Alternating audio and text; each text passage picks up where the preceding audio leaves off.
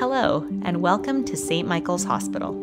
Congratulations on your pregnancy. We recognize this is a stressful time to be having a baby, so we created this video to show you what you can expect when you come to the hospital when you are pregnant and answer questions you may have. We look forward to taking part in your birth experience in the safest possible environment.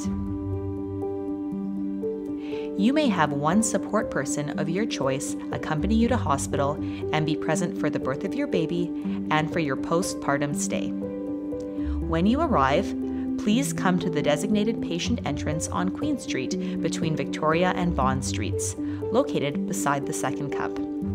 If there is a line, please ensure that you leave 6 feet between you and the person ahead of you. You will be screened for COVID-19. If you have a support person, they will also be screened.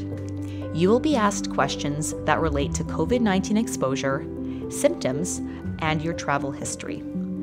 If you or your support person screen positive for any COVID-19 risk factors, your support person will not be able to come into hospital with you. This is important to reduce the spread of COVID-19 and keep everyone safe.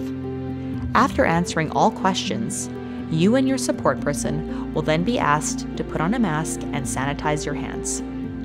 Your support person will then receive a badge from the security and information desk. You may then proceed to the labor and delivery unit. Please take the Cardinal Carter North Wing elevators and go to the 15th floor. Once you have arrived on the 15th floor, please push the intercom button, tell us your name and your reason for coming to hospital, and you will be let in by one of our team members.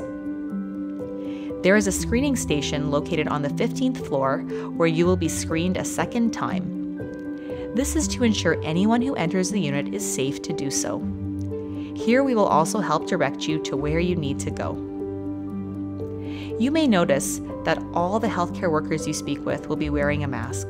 We recognize this may make communication a bit more challenging, but we will work hard to make sure you feel as supported as possible. If you require an assessment or you are coming in for an elective cesarean section, we may see you in our obstetrical triage area. Please note that we see patients depending on the urgency of their concern.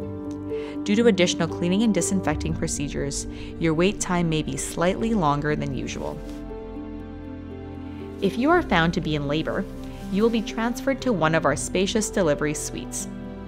All labor rooms are thoroughly cleaned by our excellent environmental services team. If you have a support person with you, they will not be able to exit and re-enter the hospital, so please ensure you both pack all necessary belongings, plus some extra food and beverages if you wish.